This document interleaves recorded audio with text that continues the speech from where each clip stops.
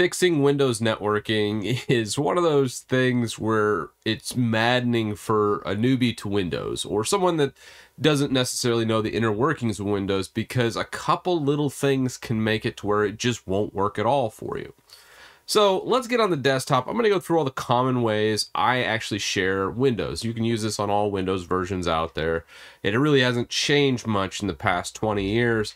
It's just they've added a couple things and really messed things up during the Vista to Windows 7 era, believe it or not. And it's only proceeded from there. So on our desktop, we have a little article I wrote, a couple cheat sheets, because there's some things we're going to be using. Yes, we're going to be using PowerShell again. PowerShell is our friend in Windows because we can get to any setting, anywhere, and change anything. So, learn it. It is really amazing. So there's a couple ways we can first tackle our networking sharing solution. Now, most people are tempted to come into just Windows settings. With Windows 10 and Windows 11, you don't really get much of an overview. It looks pretty, I'll give them that, but actually knowing, hey, what's going on here? And then you also have firewall. But what I like to do is actually look at the old version as well, just to compare. You can actually go right click, run, and just type control, and hey, this is the old Windows 7 one, right? Just go networking and sharing center, and you can kind of see, hey, this is on a public network now. I'm not going to be able to share. Other things in here is the advanced sharing options. So go advanced sharing options. This actually takes it over here. They've removed it on this version of Windows where that used to be in that panel. So they're slowly stripping away all this and adding it into the new GUI of Windows 11. Windows 10 people, don't worry, they won't ever fix it. So you could actually still see it in the old panel. Now in here, you can say network discovery. Do you want this computer discovered from other things? Yes. If you wanted to share, you'd want to actually turn that on.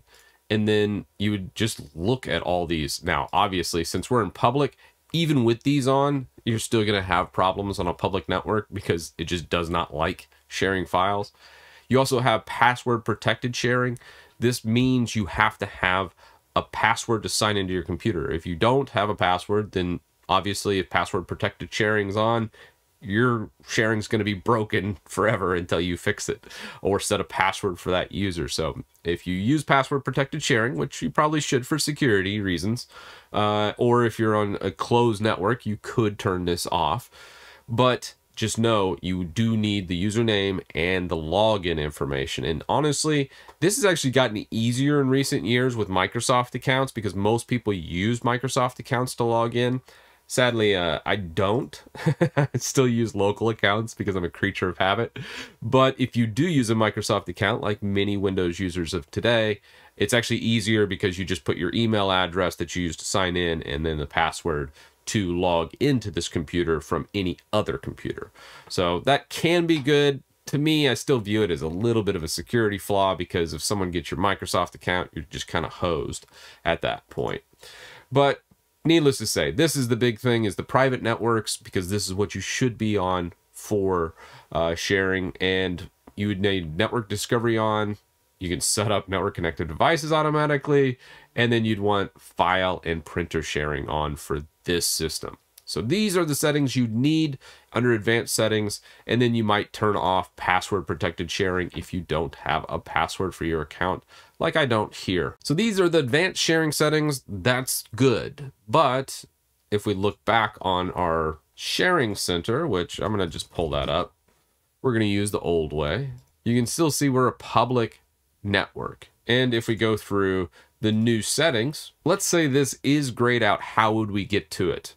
What's the PowerShell equivalent? Now, I know most people are like, God, Titus, you're always talking about PowerShell, because it's so nice when Microsoft locks you out of changing things in Windows, you can still get to it a lot of times through PowerShell. So I like to teach that.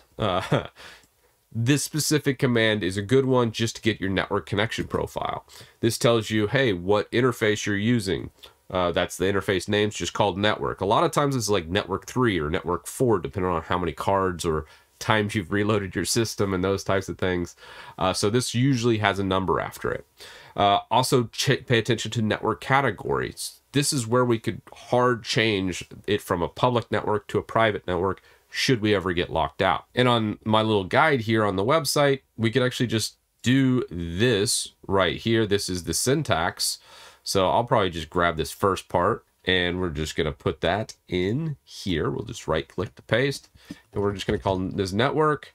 And then I believe the network category is the next one, dash network category. And then we just call this private. So with that, we'll run get network profile. Hey, it's set to private. If we look at settings, this is actually not reflected yet, but I bet if we go back in, oh, look at that. It's on private.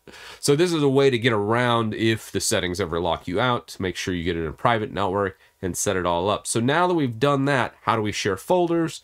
That's the easiest part, really. I usually just do it the simplest way, is just going directly to the folder. Let's say I want to share my documents folder. Or let's say I want to share GitHub. I'll just come in here and right click the folder and hit properties, and then just go to sharing. And then from sharing, hey, it is shared. It's shared under this network path. So if I type this in from somewhere else, it'll be there. And we turned off password protected sharing, so we should be able to hit this. But if we look at security, you also kind of want to see, hey, who's allowed to use this? This is where it gets a little tricky with Windows permissions.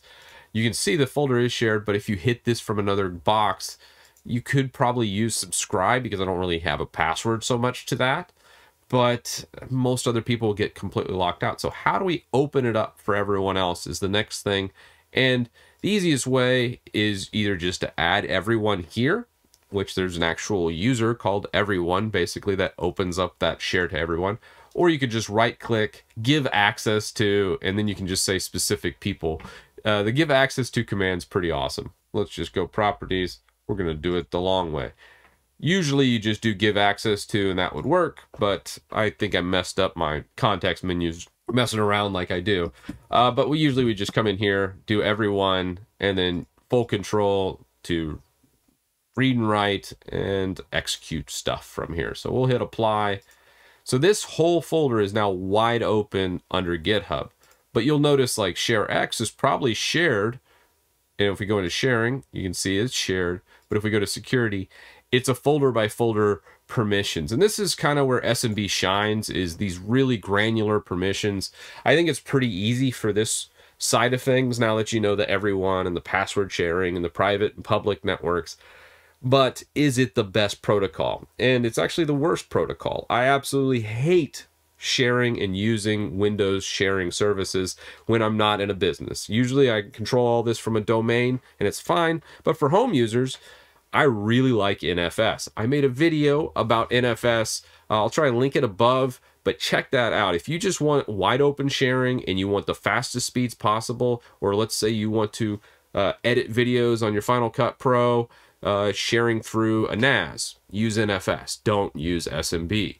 SMB is widely used where it shouldn't be used, and I just want to leave you with that tidbit of information. SMB is my last resort of a sharing protocol, but for those Windows users out there that just want to go Windows to Windows, yeah, it's kind of what you use. I mean, you could use NFS, but it would be a bit cumbersome to set up, so here you go.